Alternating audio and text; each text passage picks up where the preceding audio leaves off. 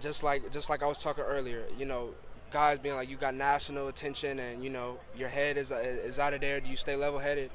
Everything's happening right now. You know, everything's happening so fast, and I know that I know I'm not all the way the man who I want to be. You know what I'm saying? I'm still trying to become him, but I move different now. You know, a lot of eyes are on me out in public. You know, when I eat and say I was the party or things like that, like what a college student would do. I move different now.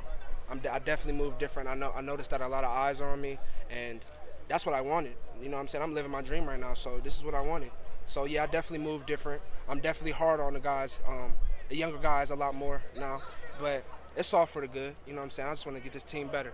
Thanks so much.